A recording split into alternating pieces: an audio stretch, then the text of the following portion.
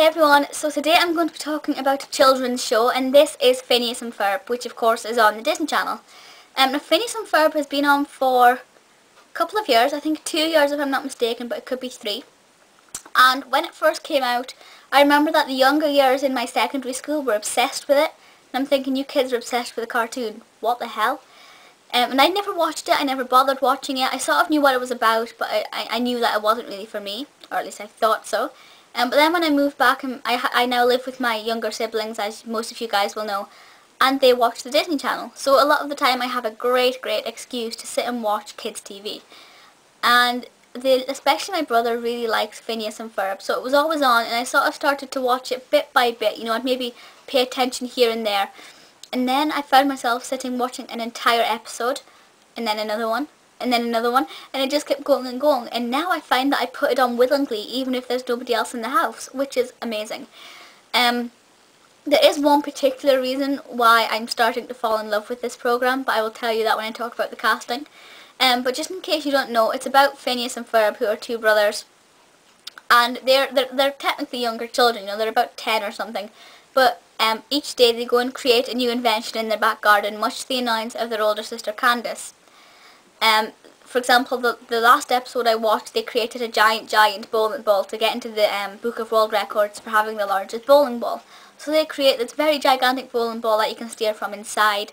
There's ones where they've made their own restaurant, ones where you can meet people in a certain time and things. All these really wacky inventions that you could not physically build in the real world.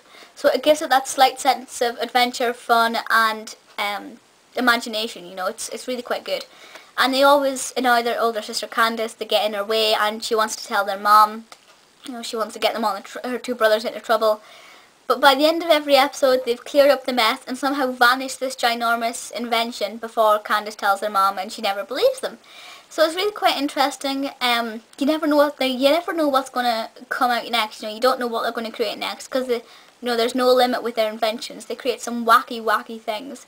There's also sort of sorry, my hair is all over my face. There's like a subplot with each episode with Perry the Platypus. To be honest with you, I don't really care for that part of the show. But it doesn't take up much time, so it's not a problem.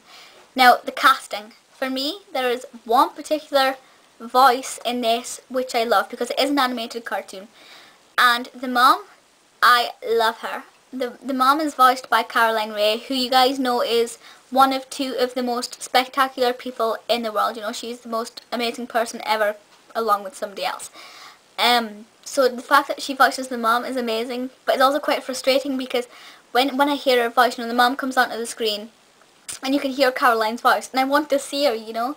I'm like, where's Caroline? Where is she? Of course, she's not on the screen because it's an animation. But the fact that it's voiced by Caroline makes it a bit more special. The show itself is still really good, but I just get a little bit more excited when the mom's on. And the mom is on quite a bit. She's not like a character that appears every 5th episode or anything. She's in every episode. Well, every episode that I've seen, I think she is in every episode. But yeah, it's just a really thoroughly entertaining children's TV show. A lot of people don't like to admit that they watch kids TV. For example, most people I know will sit and watch it, but they won't admit it. But I do. I hold up my hands and say, I watch kids TV. So what? It's light entertainment, you don't need to think too much about it, and it cheers you up, and I really do enjoy it. So Phineas and Ferb is what a lot of people would call a guilty pleasure. I just call it a TV show that I like. It is really good. It is obviously aimed at younger children. My younger sister watches it, she's 5, but my younger brother, who is older than my sister, how old is he? He's 8, so I think he's about bang on the target audience, and he does enjoy it, but I'm 18 and I love it. So go and check it out if you haven't. As I said, it took me 2 years or something to actually sit down and properly watch it, so I've been missing it all this time.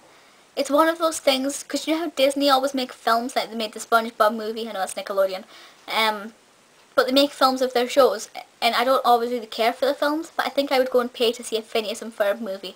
I don't think there's one, is there? I don't know. But yeah, so please feel free to leave comments and things and let me know your thoughts on this. Also let me know if you like to watch it as well. Don't try and hide back and say that you don't watch it if you do. Even if you're, 35 years old, it doesn't matter.